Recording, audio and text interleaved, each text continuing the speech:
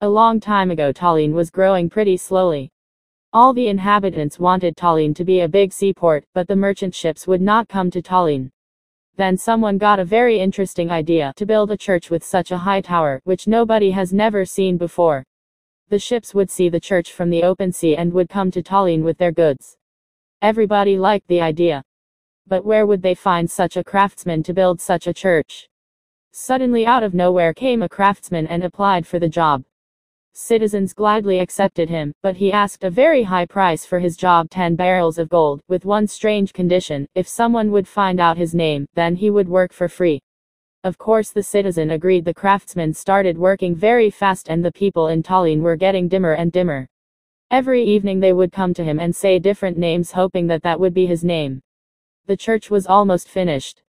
The citizens of Tallinn were getting more and more scared. Then they sent a spy to his wife and he overheard how she was singing to her baby, "Sleep my baby, tomorrow our love is coming back and will bring us 10 barrels of gold." The spy rushed back into the city. The craftsman was on the roof of the church, placing the cross. When the people started calling him, "Hey, Alev, make sure the cross is straight." When Alev heard his name, he understood that he wouldn't get gold.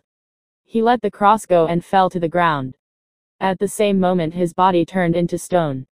This legend is reenacted at Tallinn Legends, Tallinn's Museum of History and Folklore.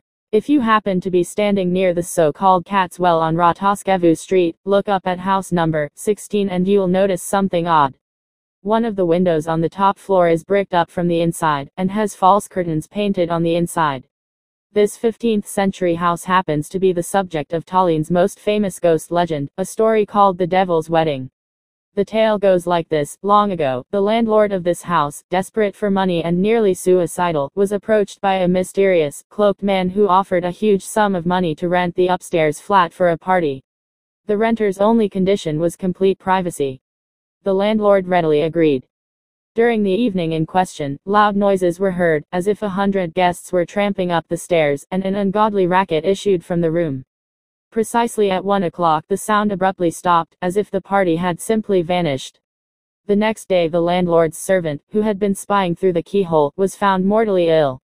Before dying, the servant claimed to have seen the devil himself having a wedding party in the flat. In the Lake Ülemiste, the largest lake surrounding Tallinn, there is boulder called Lindakivi, Linda's rock. In Estonian mythology, it is believed to be one of the boulders Linda was supposed to carry to Kalev's grave at Toompea, but which fell off her apron. She sat on the boulder and cried, thus creating the lake. The semi-legendary mythological Ülemiste elder Estonian, Ülemiste Vanek, is believed to live in the lake. If anyone should meet him, then he is believed to ask, "Is Tallinn ready yet?" If then the other person answered yes, then he would flood the city. Thus, the correct answer would be, "No, there is much to be done yet." This tale is sometimes viewed as an explanation why Tallinn is growing all the time.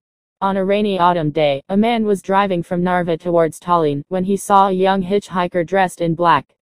The man stopped and let the hitchhiker in. She was going to Tallinn.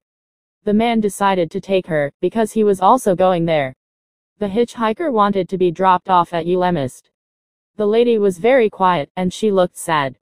When the man dropped her off at Ülemiste, she asked him if he could pick her up on Kivi's Street in the afternoon. The man agreed, but when he went to pick her up, the hitchhiker was not there.